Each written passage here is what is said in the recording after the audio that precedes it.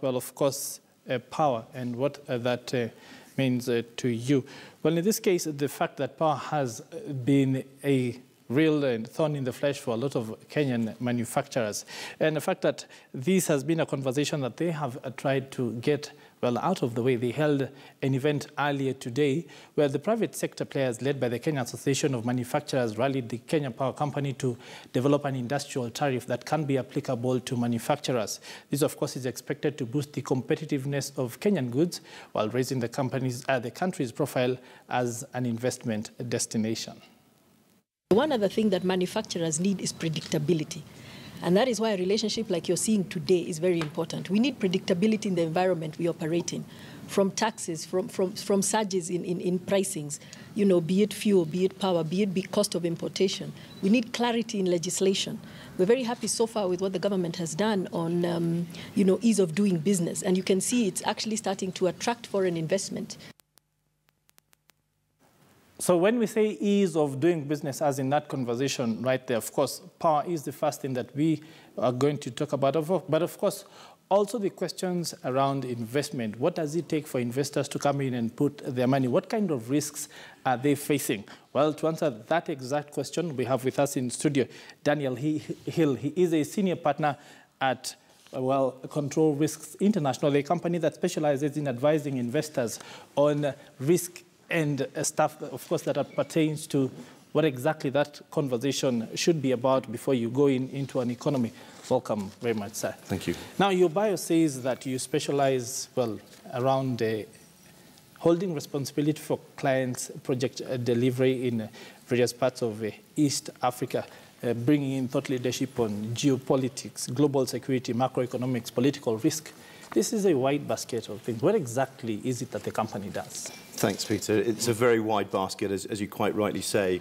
And actually what we've launched today is our annual publication called Risk Map. It's a global publication that goes out throughout our 38 offices around the world.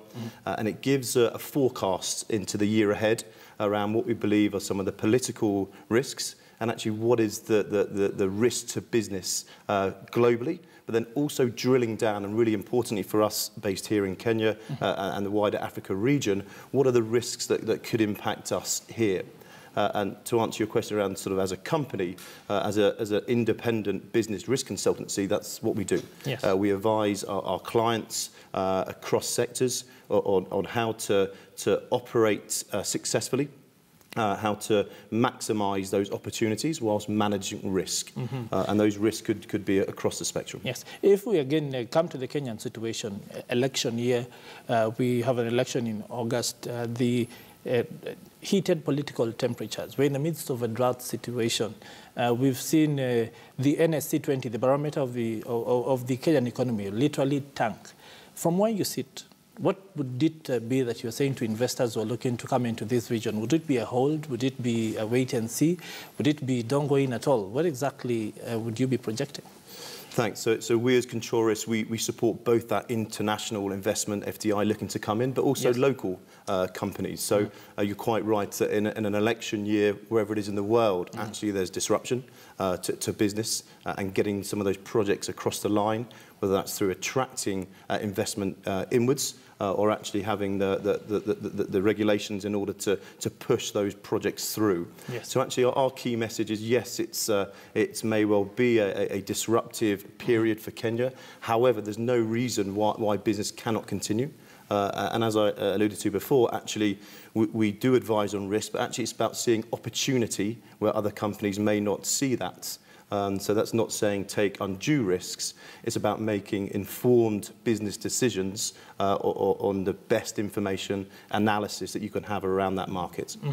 Well, one key conversation, especially here in Kenya, has been the question of integrity, corruption, corporate governance, those sorts of questions. And increasingly, if you look at the reports that have been put out internationally, for example, when the Transparency International reports and other pundits, they keep saying that this continues to be a critical problem for Kenya. If you were to give us highlights of what is in the map that you released today pertaining to this region, would those come out on top? What are the highlights? Yeah, so the risk map that we control risks have launched today, both here and globally, very much have corruption as one of the core reasons of business disruption, yes, or lack of progress around business. So if you can imagine an international organisation sat in New York, London or Tokyo, looking at Kenya specifically, yes, how attractive is it to invest in here in the Kenyan market? What's the ease of doing business? Yes. And unfortunately, corruption is at one of the top of the lists for our clients, one of their key risks that we've identified both in our risk map launch but in our day-to-day business. I think it's worth mentioning, actually, it's not just Kenya. There's corruption, actually. There's no country in the world that doesn't suffer from corruption at one level or other. Yes. I think the rhetoric that's coming out Kenya-wide is going to take a long time to manifest, and a generational change, really, in mindset around corruption from the very lowest form to the very senior. But it's a risk, but again, it's manageable. I think it's down to both public and private sector. I think that's a key message. It's both sectors that are at the forefront of this. And actually, a private company actually, if it's involved in corruption, actually one feeds the other. So I think it's down to individual companies and organisations taking a firm stand against corruption. And you can do business here in Kenya without paying bribes and without being corrupt. Yeah, as we start to wind down, how would businesses consume this information? Does it empower them to be able to make decisions from an empowered position? Does it enable them to hedge? How exactly are they supposed to employ the information they get to be able to operate in what you'd say is efficient? So I think the key word or message is around resilience. Yes. And a resilient organisation can overcome bumps in the road and hurdles, but actually around disruption, and we've mentioned the elections this year, that's no different, as I said, but anywhere in the world. But I think the key message about being resilient, things do happen. You can have as many plans and processes in place, but actually there are events that you cannot impact or drive that could impact your business. So having a resilient approach, a strategic thought process around risk, and at the very highest level. Yes. If I can quickly touch on cybersecurity, what we at Control Risk do very a strategic level. It's around, for that particular element, is ensuring that the ownership and the responsibility is at the very senior level. It can't be delegated to IT, which is in the past has probably been the approach. It needs to be led, owned, by the senior management within an organisation. Okay, finally, if you're looking into your crystal ball and projecting for Kenya for the next 6 to 8 months, come 2018, in hindsight, what should people be on the lookout for to ensure that they do achieve this resilience and their businesses survive and even maybe do really well and survive into the next season? Yeah, exactly. So that's one of the key areas of risk map, is surviving and thriving.